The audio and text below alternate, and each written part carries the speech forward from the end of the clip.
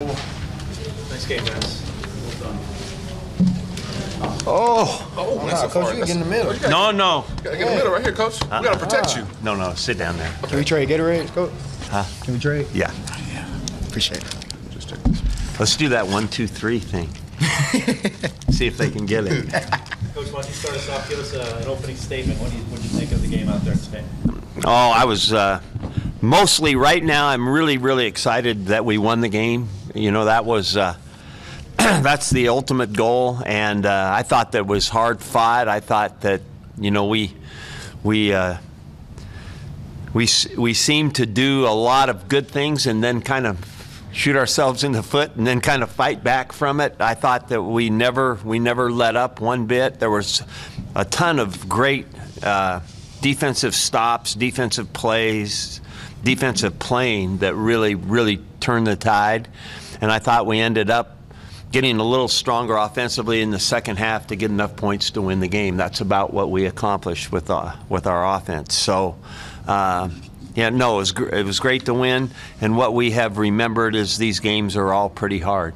You know, we had a good team and a good record a year ago, and they were all pretty hard wins, and that was what this one was. All right, let's open it up. We've got questions. Eric, go ahead. Coach, know that it was a defensive battle on the majority of the game. Why do you feel like it took to the fourth quarter for your offense to go on and finally score a touchdown? I don't know. You know, those things are really hard to answer as far as why it took that long. I think the reason it did, Pittsburgh, we found this a year ago, and I know it's true. They've got one of the best defensive fronts. They play real hard. And we had a hard time running the ball against them, and we're not far enough along with our passing game to really make them hurt right now. We've got 2 guys that we have 4 receivers, and 2 of them have been here for less than 2 weeks. So it's been hard to get any rhythm going. So one thing we did today is defensively we played like crazy, and offensively we kept playing hard. And that is much appreciated. That's how we got the win. Chris, Coach mentioned you guys got after it defensively. Obviously, a lot of chirping out there. What I can see from the press box, it seems like your energy really carried the defense. Can you speak about that a little bit? Yeah, I mean, anybody on defense, we all try to play with energy. You know, we feed off each other. That's what playing defense is all about. You know, nobody's rooting for your defense. You know, nobody watches a game and roots for the defense to perform well. So, you know, we go into every game feeling like it's our backs against the wall, and we only got each other to lean on. So, anytime we could pull some energy from anybody, you know, we definitely gonna do it. You know, it's not just myself. You know, guys like Paris, Hines, everybody. To be honest, you know, anytime we can get any type of spark, we just need to keep it going, try to feed that fire. To be honest. And then how big was the goal line stand just in terms of what? Yeah, that was huge. You know, that was huge. You know, we knew this was going to be a defensive game. You know, like Coach was saying, that, you know, they have a pretty good defense as well. And we wanted to show that we were the better defense. You know, no shot at them at all, but, you know, that's what you want to do every week. And then just playing a game of football, you can't expect every phase of your team to dominate. You know, sometimes, you know, we're going to need our offense to pick us up. Sometimes we're going to need special teams to create that spark for us. You know, today it happened to fall on defensive shoulders, but I'm just glad that we were there to, you know, help the team. That was beautiful. Cam, last year primarily kick returner. This year you got 9 grabs and a touchdown. Yeah, Luke. Games. Talk about what it's like to be contributing offensively too this year.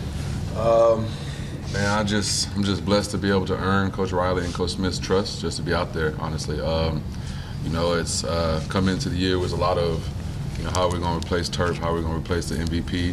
Well, it's a collective group. You know, it's the whole receiving core as a whole. That's how we're going to replace them. And just to be honest with you, man, it's just a blessing to be out here and a blessing to be able to play for Coach Riley again. Thanks, Cam. Coach Riley, real quick. Was anything said at halftime? The guys looked a lot different in the second half than they did in the first. Was there anything specific that said to them? I don't think so. The half times are too short to come up with much. But like I said, I'm really proud of these guys, and these are 2 guys that kind of heart and soul of our team, you know, and so it's really fun for me have guys back from a year ago, so we can build on, kind of a history with this team. So we're, like I said, we're glad to get the win, and we're looking forward to, getting the preparation going to try to get another one this next week. Kim, I was just going to ask you the touchdown. You got a big block by, I think it was Lonzo. Yeah, absolutely. What did you see on that play? Did you anticipate it kind of opening up like that? Well, funny thing is, before we even broke the huddle, Zoe told me, he was like, man, just dip and slip, which is what we talk about in meetings all the time is, dip and slip, dip inside to go back outside. And, I just trust Zoe, and I trust Dakota to put it there. And, I just did my 111th. They got their block, they did the pass, and I just finished it off. So you want to set that to bring him in? Absolutely, absolutely. Anytime you dip and slip, you want to, make them feel like you're going inside to go back out. Coach, Chris, you can hop into defensively. What do you feel like what do you think was the main factor? Was it getting to the quarterback? Was it the turnovers, or was it the red zone defense? I know it's kind of hard to pick these three. Yeah, I think it's a combination of them all. To be honest, that's what playing defense is about. You have to stop the run. Once you stop the run and you make a team one-dimensional and they start throwing the ball, that's when you can get exotic with your rushes and get after the quarterback. That's where the turnovers start happening. And then our mindset when anybody gets to the red zone, no matter how they got there, is they don't leave with more than a field goal. So that's just the goal. You kind of got to flip your mind. Even if you give up a big shot down the field, you got to hurry up and reset and say, only thing they can get down here is a field goal. We're not letting them in the end zone. But yeah, that was a big time stop, man. We got a great front. I love our line. Keep us clean, help us, make those plays, and we needed it today for sure. Anyone else? Thank you all for being here. Way to go. Thank y'all. Y'all be safe. Thank you, Gatorade. How you doing, Coach? Somebody else coming?